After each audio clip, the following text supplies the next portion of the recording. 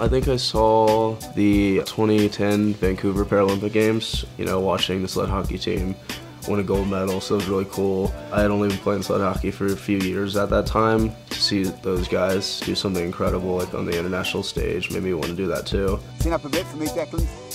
So I do remember watching 2006, the Olympics in Torino. I watched a lot of the men's and women's hockey there. It was a lot of fun because I was definitely into hockey at that point. But that's kind of the point where I realized that maybe the Olympic dream was starting to, burn inside of my gut, I guess.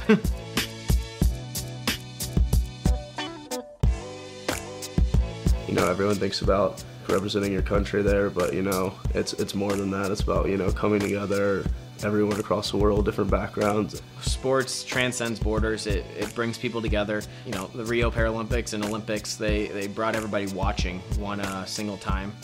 We're gonna sing the national anthem because, as we do if we were to win, we're gonna bond together because it's such a family atmosphere on the team. That's the coolest thing, is to bond together in the locker room after winning. All right. Just getting another chance to, represent your country and your family and your, community on the international stage is, a huge honor. To be able to do that, at the Paralympic Games, playing a game we love, it's really exciting to do that.